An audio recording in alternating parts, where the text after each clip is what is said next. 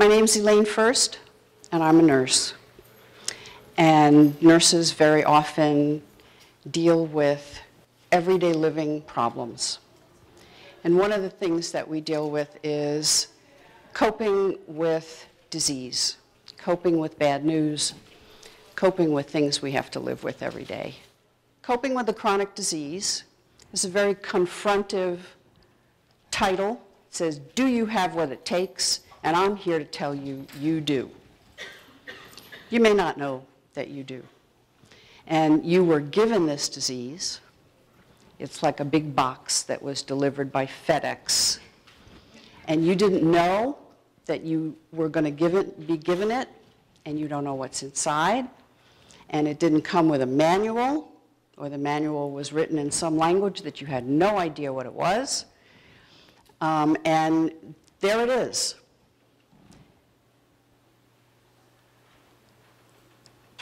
So we're going to talk about how to deal with this big box and what are you going to do with it. And possibly what have you already done with it. So we're going to start by looking at some principles. We're going to define what coping actually is, because if you don't know what coping is, then how do you know you're doing it or not doing it? We're going to look at some ways that help you and some ways that don't. And then we're going to share a little bit. You ready? All right. But first I want to find out who's here today. Who is diagnosed with scleroderma?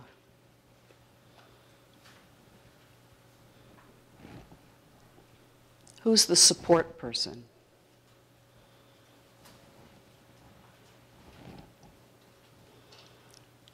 How many of you have been diagnosed for under a year? Okay. We discovered one year that 50 to 60% of people who come to the conference every year are people who've been diagnosed for under a year. How about over a year but under 5? Okay. New but not too new. How about more than 5? All right. More than 10? The first 3 to 5 years, on average, are the worst. Just to let you guys know. That's when the autoimmunity is the most active. That's when you're learning about the disease. That's when the most symptoms are going to happen. That's when the most pain is going to happen. And the graph goes like this, and then it settles down. That's the natural history of the disease. So that's something to learn, and I'm hoping you guys have learned that. It's also the time when you're going to see the most doctors. You get all those appointments, and it's the most troubling time. And then you settle in. You find your support groups, you find your support system, you find out who your friends are. Or aren't. The first thing we're going to do also is going to talk about some principles. We've got the human behavior principle. We've got the light bulb principle, the chronic disease principle, and the who's in charge here principle. Now, some of these you're going to guess, and some of these you're not going to guess. Human behavior principle. All behavior has a reason. Generally, people act the way they do to reduce psychological pain, to retain their sense of self and self-respect, to make themselves feel normal again. to stay comfortable physically and psychologically.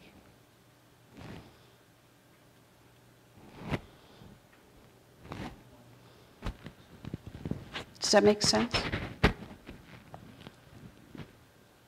So there's a reason behind everything we do.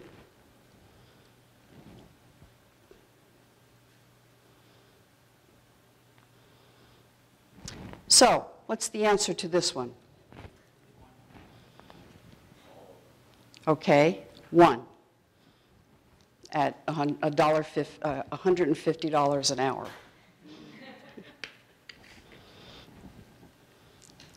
But the light bulb has to want to change.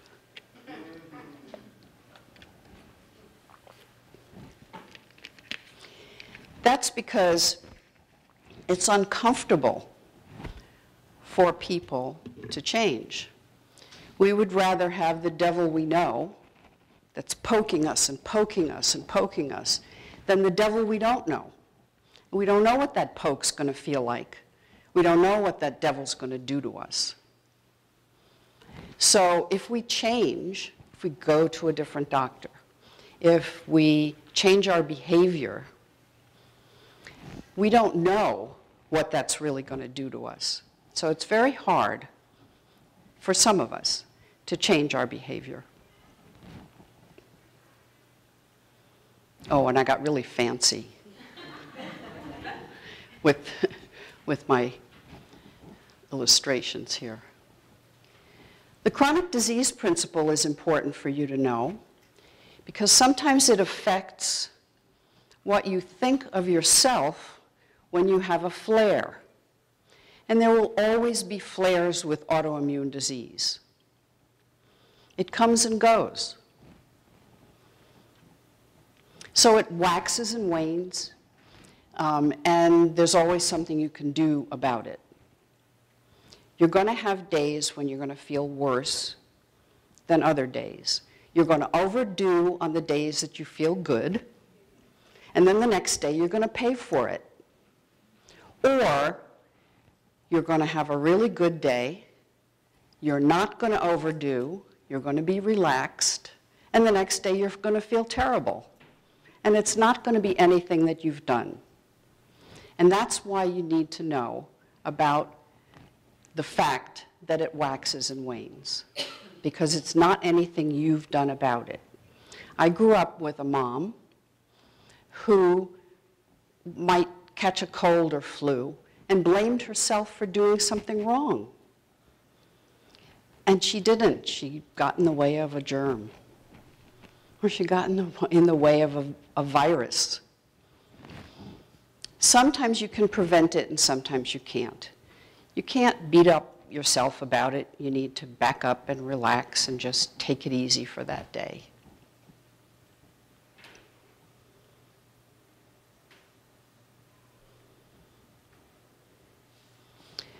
This is pretty important and goes to the title of this talk.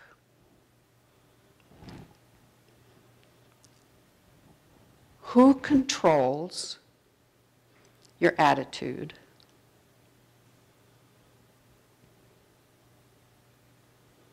That's not a rhetorical question. Is it the psychiatrist who's changing the light bulb? No. Is it your husband or your kids? Okay. Whenever I hear somebody say, "You're making me so angry," not true. I'm getting angry right now because I've decided to get angry at your behavior. I'm in charge of what I do. I'm in charge of my emotions. I'm in charge of my reactions to whatever's happening. And it's very difficult. It's difficult to take responsibility, but I'm an adult, and I am responsible for this and this. So I'm responsible if I give the kid a swat in his behind. This is my hand. This is my action, and I did it. So I'm responsible. And I can't victimize myself because I have an autoimmune disease. I can't become a victim. I can only think about what I can do and what I can't do. That's very hard, especially the first few years of having a disease. It's very difficult. It takes a lot of work. It also takes support. You have to be thinking about what's going on inside your head and how are you going to face the rest of your life. Sometimes I hear patients say, scleroderma is the best thing that ever happened to me. And people think, what in hell is she talking about? This is a horrible disease. It could kill her. Why is she saying stuff like that? But sometimes people make an enormous change in themselves because of something that is so devastating to them. And they choose to make a big change in their lives. And I have seen people really change. One thing that they do is they go and see somebody. And it really helps them because it helps them to reorder their thinking about what are they going to do with the rest of their lives. They're being confronted by something that's very painful physically and is going to require a lot of changes.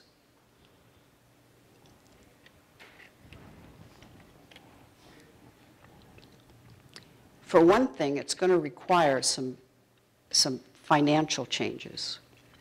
Some people are going to have to quit their jobs for the time being or reduce their jobs. It's an expensive disease. Some people are going to have to change insurances. Some people are going to have to change the roles that they play in life. They're not going to necessarily have that child when they plan to have the kid. They're not going to be necessarily able to take care of the children that they have the way they planned. They're going to have to make some changes in that. They're not going to necessarily be able to take care of what they were going to take care of in the house. They're going to have to rely on family. That's going to reorder the roles in the family. So there are a lot of changes going on, and change is not always comfortable.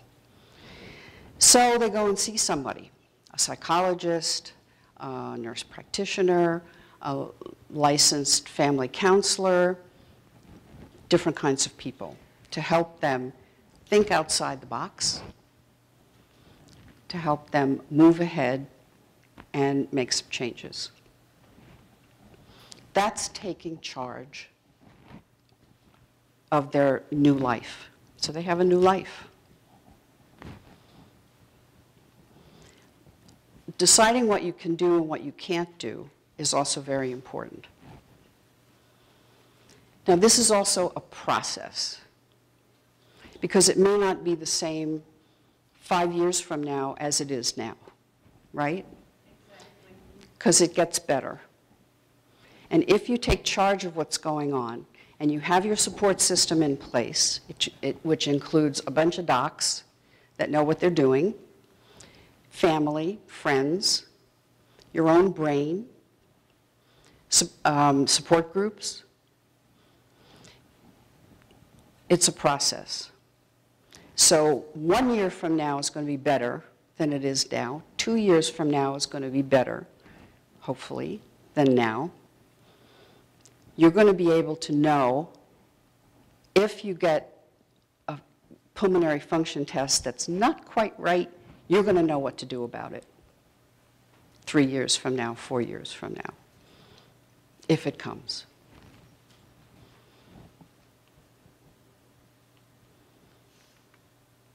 See the guy with the scissors? He's taking charge.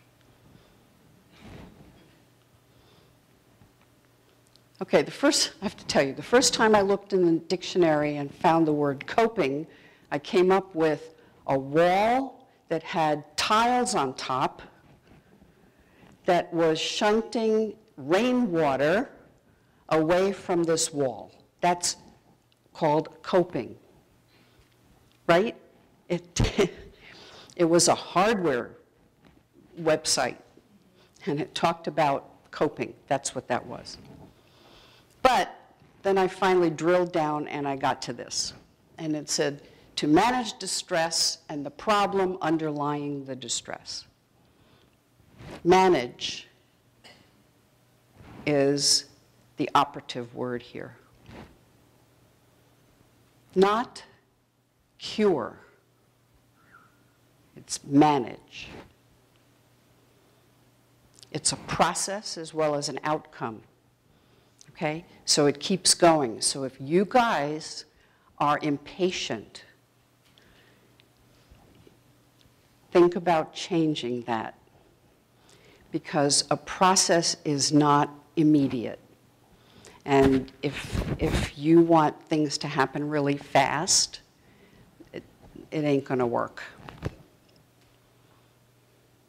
Coping successfully with a stressor may increase the body's ability to fight infection, decrease depression, and increase a feeling of well-being, even though the disease continues.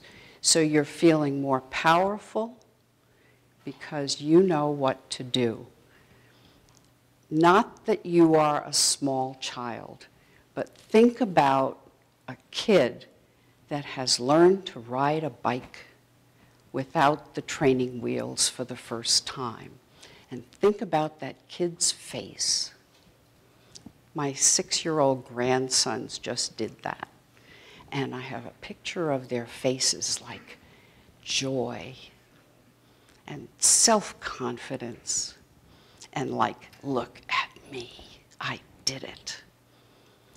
So that's the feeling you get. Guaranteed they're not going to get a cold for the next week because they're feeling powerful.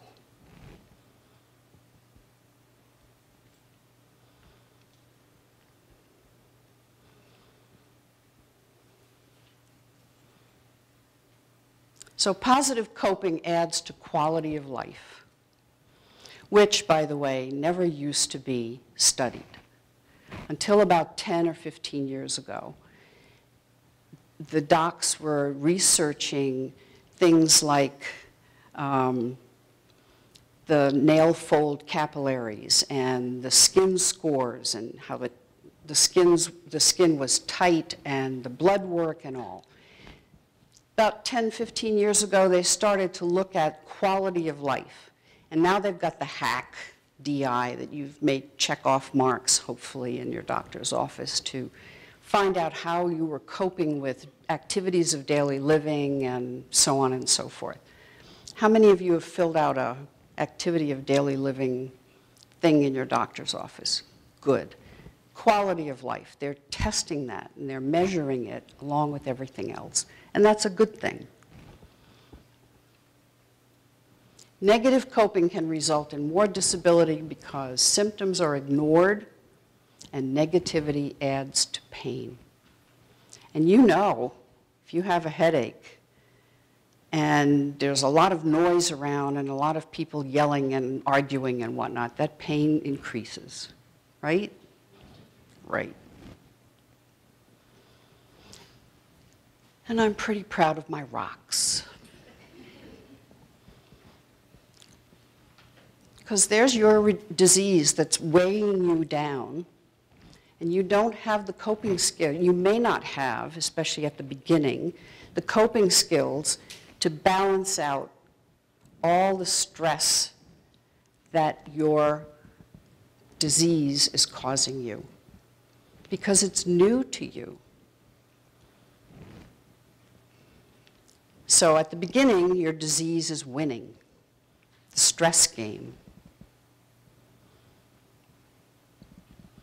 You don't quite know what to do about the GERD that you have. That's really a problem in terms of your eating things that you like. You're having trouble with the skin, and it's itching all the time, and you don't really know quite what to do with that. These red marks on your face are really giving you trouble, and you're covering them up, but they're really bugging you.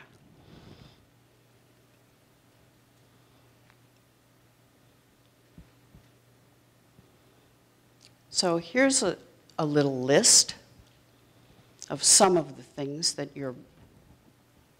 are bothering you.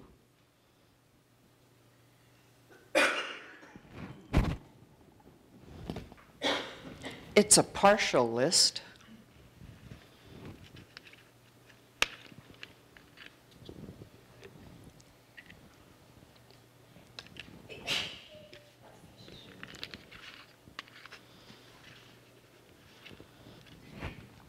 How many of you had heard about scleroderma when you got your diagnosis? One person in the room? One. How many of you went directly to the computer and looked it up? Yo. And how many of you got scared? And how many of you found the Scleroderma Foundation? And how many of you found websites that tried to sell you herbs and oils? How many of you bought them? The oils. Okay, so there's fear because it's an unknown. And there's grief because there's some things that you've lost. We feel grief when we lose things.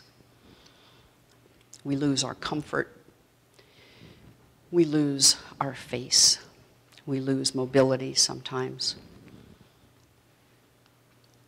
And then we get angry. And why me? We get angry because we don't find the right doctor right away. And sometimes we find doctors that don't know squat and don't tell us they don't know anything, but they basically think they know, and they tell us to go home and make out our wills. How many of you had a doctor like that? 2? 3? 4? 5? I'm sorry. I think that's awful. But I'm glad there's only 4. In a room like this, 15, 20 years ago, there would be many more.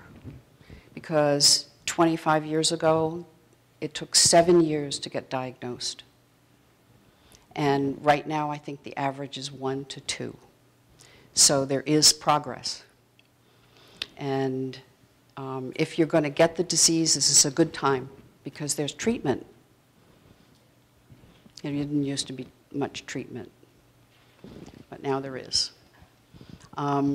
There is pain, and there's change in body image, and people struggle with that. Sometimes there's change in family relationships because our roles change. We can't pick up our babies sometimes. We can't do the dishes like we used to. We can't cook like we used to because the hands don't work like they used to, especially at the beginning. As I said, we have loss of income, and there are other things. You want to add one to this list?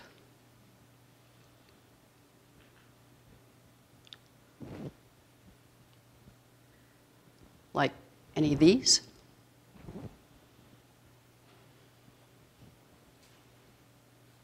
I know the fatigue is big. Autoimmunity is well known for fatigue.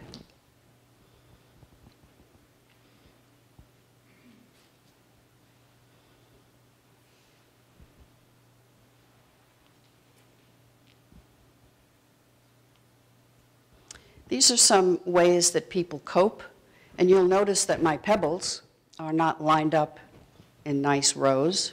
They're all mushed together there because could you keep that door open? We might be able to get some air in there now that things are a little quieter outside.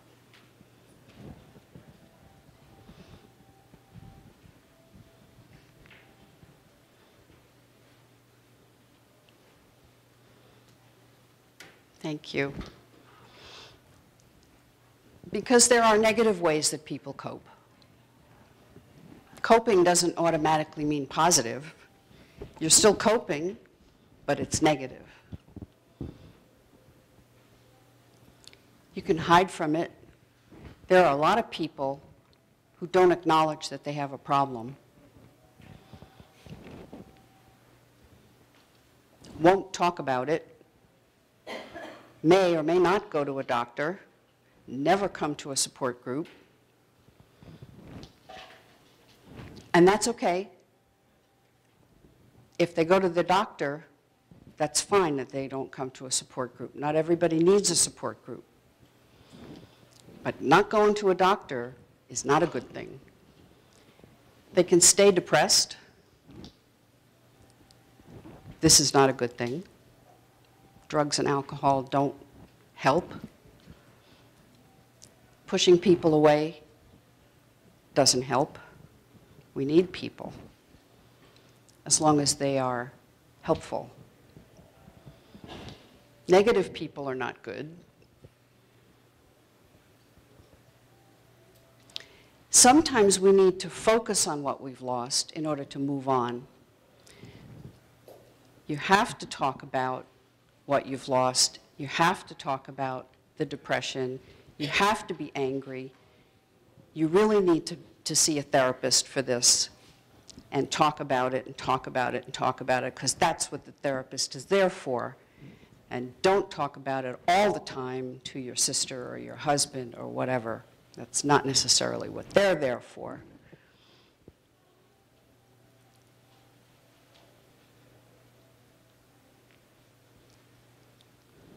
Victimizing yourself is time-consuming, exhausting, and doesn't work. That doesn't work either. That just makes you tired. That just makes you sicker. That's your right, but it also makes you sicker. But these are some positive ways.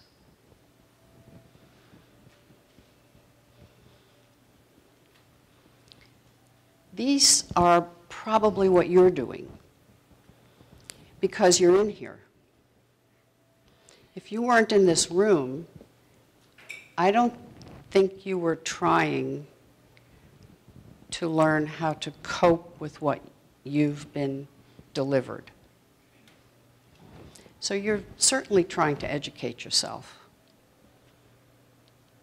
That's what everybody coming to this conference is. In fact, probably by the end of today, if you hear the word scleroderma one more time, you're probably going to scream. That's what one of my friends used to say when she would come to conference.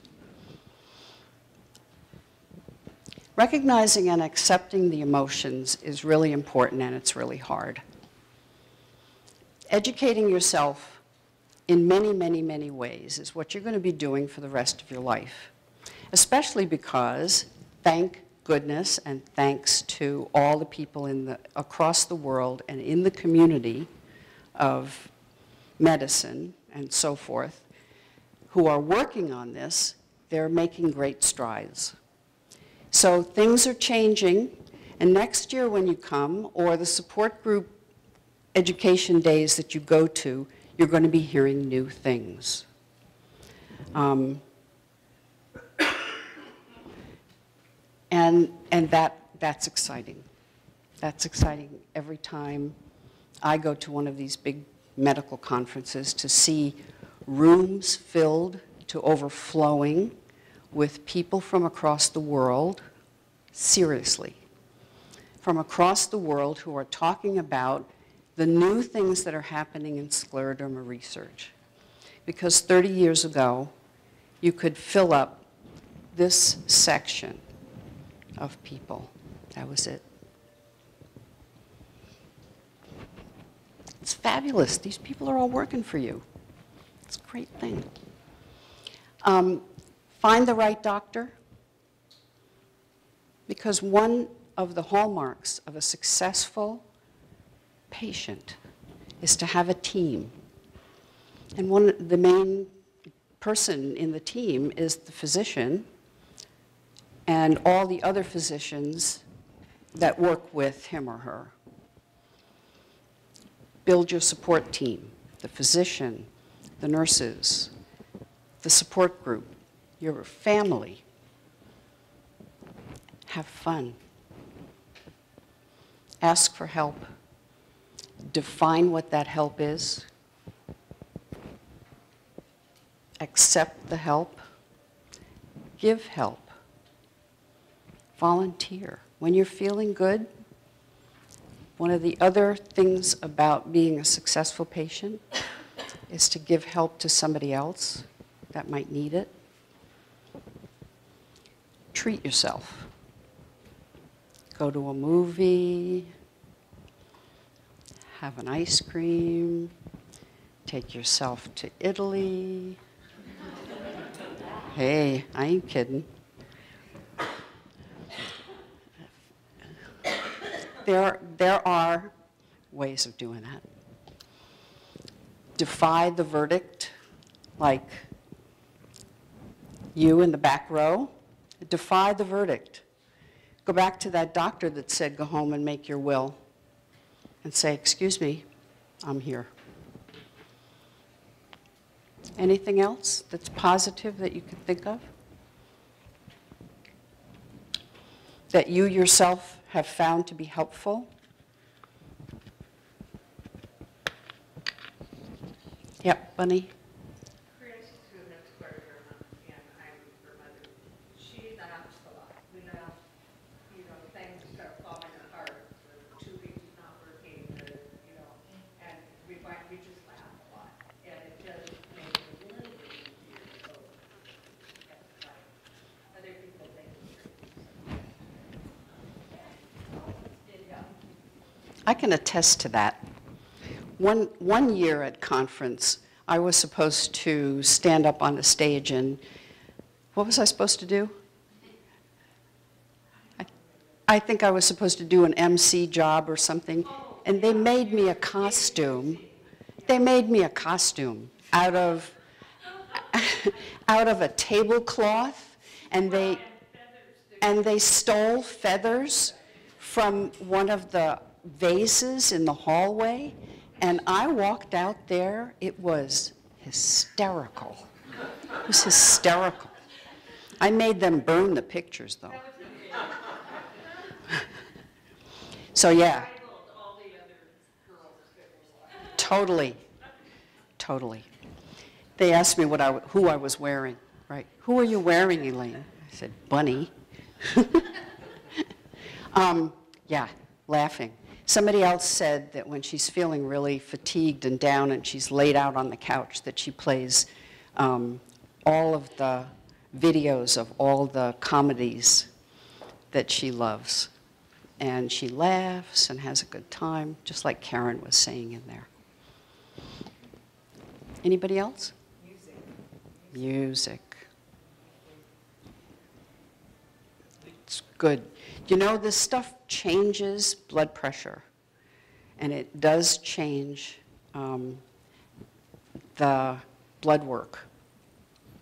It does. Changes the immune system. Hugs, too, by the way. If you hug someone that cares about you and that you care about, for 20 seconds, Dr. Clements will say this to you, for 20 seconds, it changes your blood pressure and your immune system. Got to be for 20 seconds, though. Yeah. I think it's tough to broaden your focus and not focus so much on it, to remember that there's other good things, and that because you can become a little despondent when you focus too much on it. You have to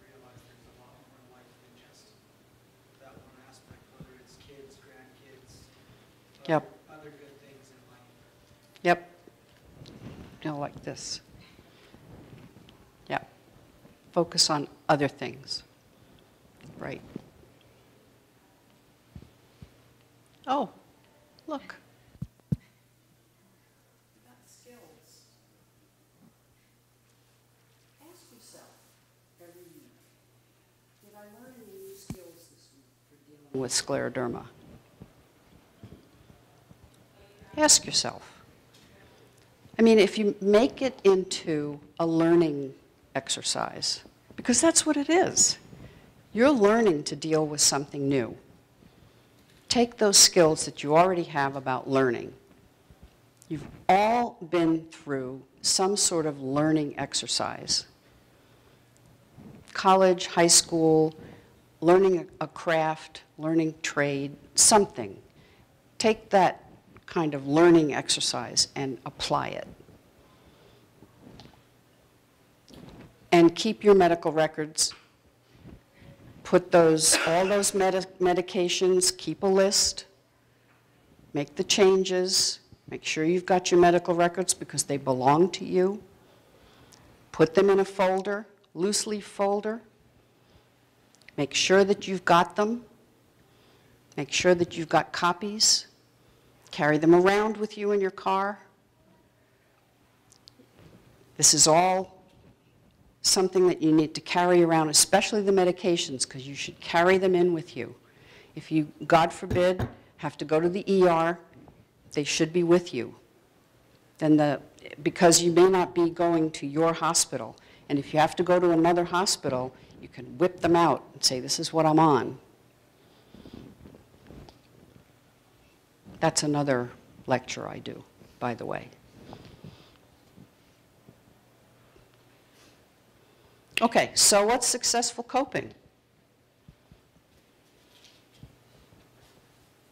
Take care of yourself and the disease and function. That's successful. You recognize your abilities and your disabilities. You're realistic about what you can do and what you can't do. This is not specific to scleroderma. This is specific to life, because this goes for people who are aging, which is like all of us.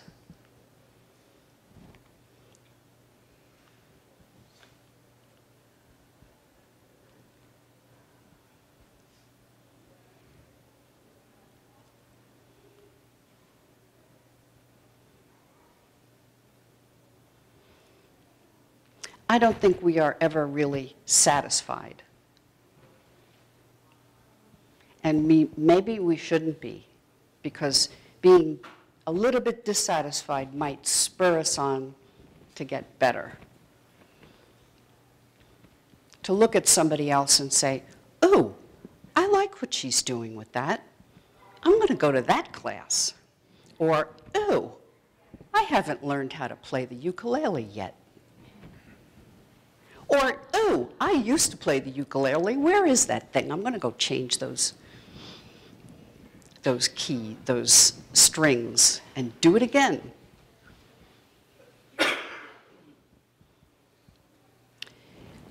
This is one of the mantras that people have. I have scleroderma, but scleroderma doesn't have me.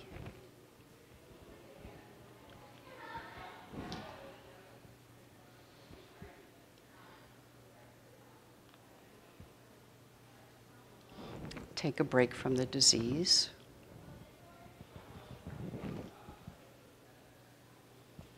So you could say, okay, we've got 36 hours. We're going to go up the coast, go to this bed and breakfast in Cambria. We are not saying that word at all for 36 hours.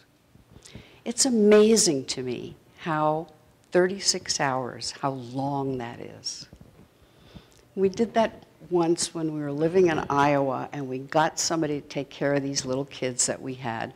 And we went to this bed and breakfast that was like an hour and a half away, because that's how far I would allow myself to go away from these little kids.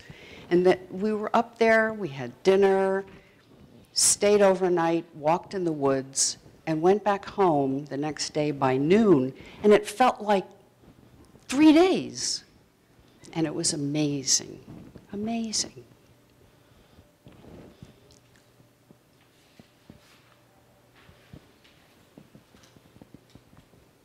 So I'm just going to ask you the first question, because I think we're done, right?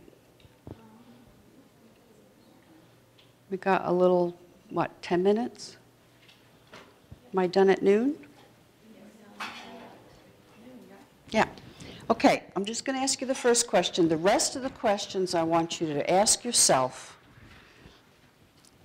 as the beginning for self-awareness. Maybe you could put that at the beginning of your loose leaf notebook.